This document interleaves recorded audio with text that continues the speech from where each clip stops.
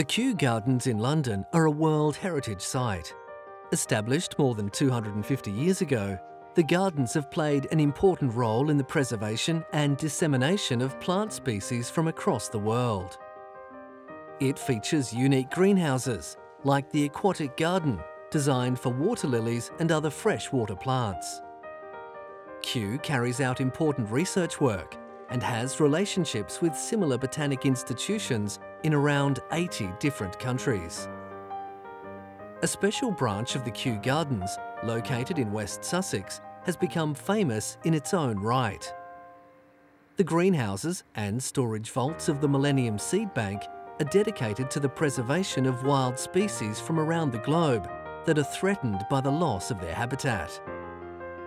Industrial agriculture has led to the world being reliant upon very few plant species cultivated in vast quantities. Although this practice can have huge yields, it is also vulnerable to diseases that can wipe out vast expanses of food crops.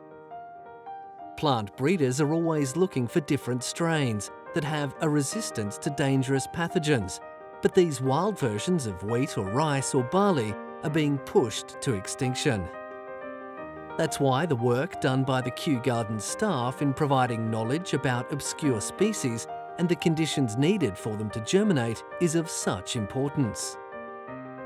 The seed bank holds 10% of the world's dry land flora.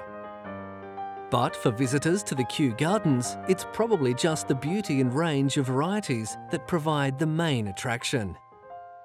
Many of the plants here were grown from seeds or cuttings first brought to London by famous explorers like Sir Joseph Banks.